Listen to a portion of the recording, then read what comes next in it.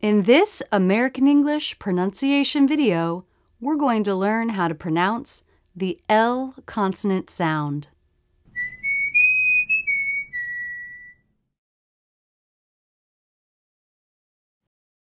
This sound is especially difficult. There are actually two kinds of L's, and they're not made the same way. But if you look up a word in the dictionary, there's only one international phonetic alphabet symbol for both kinds of L. In this video, you'll learn when to make which kind of L. First, the light L sound. This is what most people think of when they think of an L.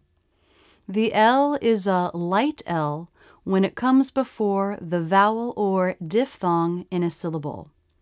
For example, let's, flake, release.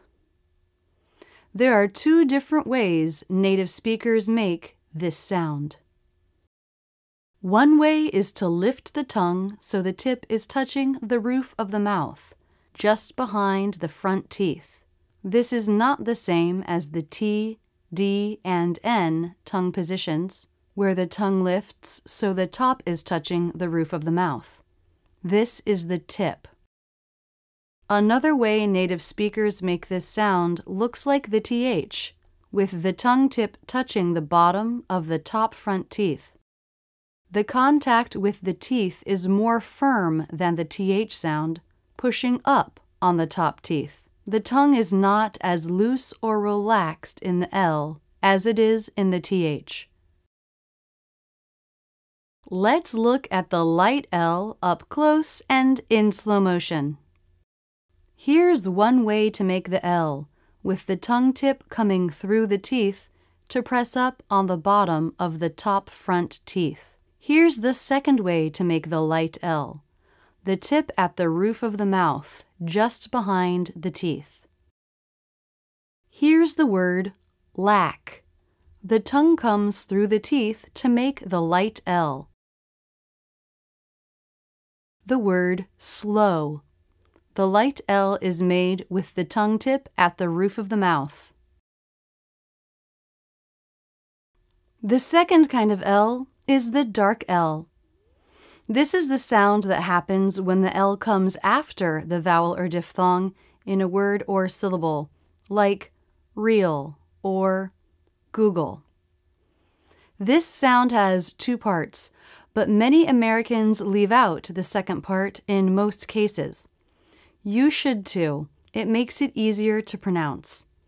The first and most important part of the dark L is the dark sound. This defines the dark L. To make this sound, you don't lift your tongue tip. Instead, it's down, touching the back of the bottom front teeth. The back part of the tongue pulls back towards the throat.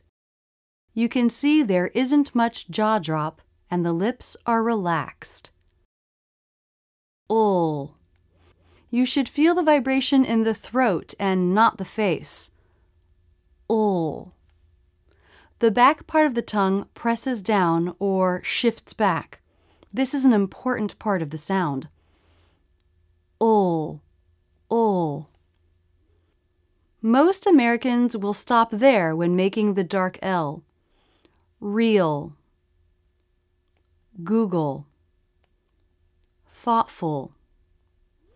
Unless they're linking into a word that begins with an L or a sound with a similar position, like N, T, or D. In that case, go ahead and make the second part of the dark L. The second part of the dark L is the light L. Bring your tongue tip up to the roof of the mouth or through the teeth. Some native speakers make the full dark L, both parts, all the time. What's important is the dark sound. Make it with the back of the tongue, and make sure you never leave that part out. Ul. Ul. Again, the dark L has two parts. The first and most important part, the tongue pulls back or presses down in the back. the second part, which is often left out. Either option for the light L. Here, the option with the tongue tip at the roof of the mouth is pictured. Let's look at the dark L up close and in slow motion. The word feel. The tongue tip arches in the front for the E vowel. Watch as the tongue lowers in the back. Now the tongue is lowered, pulling back a little bit in the back. It's hard to see because of the lips, but the tip of the tongue is still forward. Notice that the lips are relaxed. The word recall. The dark part is made with the back of the tongue as the jaw closes. This time the dark L does end with the second part, the light L. The tongue tip quickly comes through the teeth. Lips are relaxed.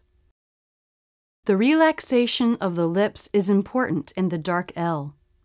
Many non-native speakers want to round or flare the lips, which brings the sound forward and changes it.